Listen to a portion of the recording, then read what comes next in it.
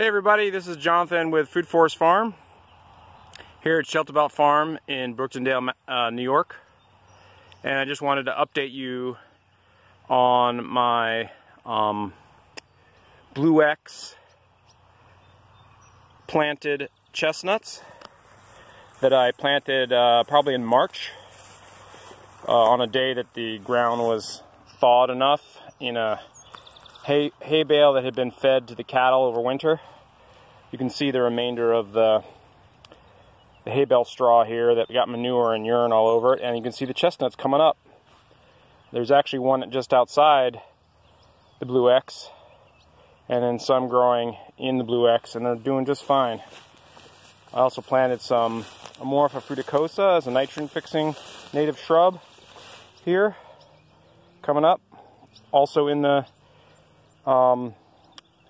leftover manure and urinated straw bale from when the animals ate it this winter here.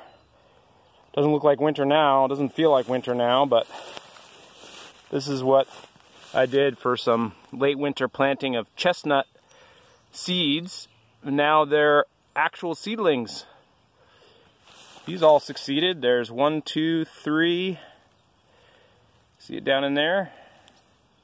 And a fourth one outside the Blue X. Another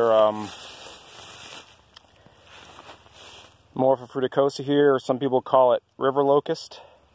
It's a great non-thorny, nitrogen-fixing, fast-growing shrub. There's a nice shot. 3 chestnuts. Looking awesome. I'm gonna have to put bigger tree protectors on this fall. This is just to get them started.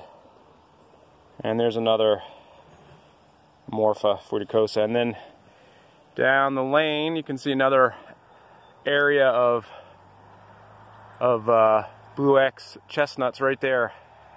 Blue X protected. That's the blue sheath around them. Alright. This is Jonathan Bates, Food Forest Farm here in Brooktondale, New York, signing off. Wanted to give you an update on my winter chestnut seed planted Blue X Protector chestnuts. Doing quite well. Have a good day.